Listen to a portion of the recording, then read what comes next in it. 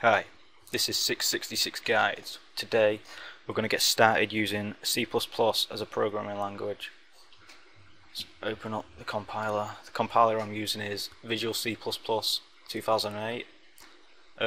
Any other compiler would work if you was using div C++ or something like that with the same principles. So let's jump into this. The first thing we want to do is include IOStream,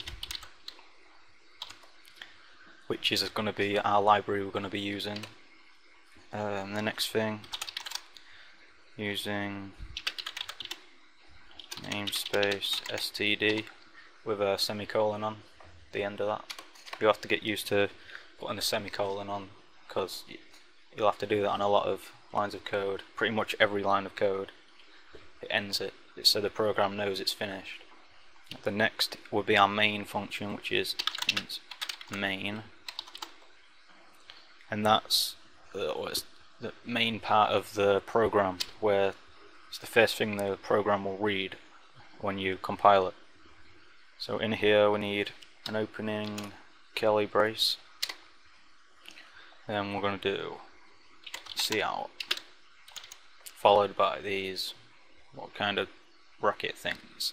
You got to remember which direction they're facing, because there's a different one for cout and then there's an opposite direction for cin, which I'll show you later, so don't worry about that. Let's see.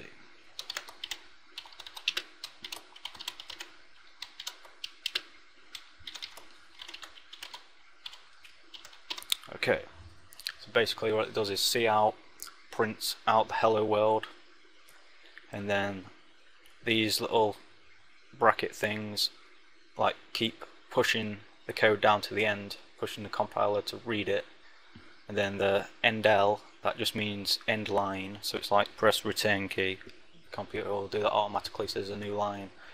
So then after this we need a closing curly brace. Now in Visual Studio you don't have to, it'll pause it automatically, but if you was in like Dev C++ or some other C++ compiler, you would have to use a function like, there's two you could use, simple ones, which is the first one would be sin.get and then them, and the second one would be system pause, with the same syntax as them. So that's what you'd do for that, but on this we don't have to. We can just go to start without debugging, and then we go hello world. Okay, any other things I need to talk about? The std, pretty much that just means standard. It's just the standard library, so you can use things in the program like the cout. If we didn't have this, we'd have to do it like this, otherwise it won't recognize it, so that helps like recognize it.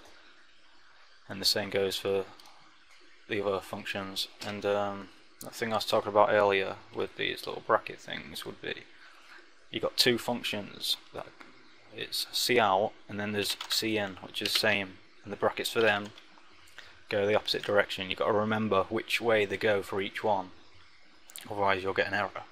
Pretty much the cin will point to the code and the cout points to the cout. That's how you remember that. Alright, that's all. The next lesson we'll start getting into more complex things. This is just an introduction, start you off. So until next time.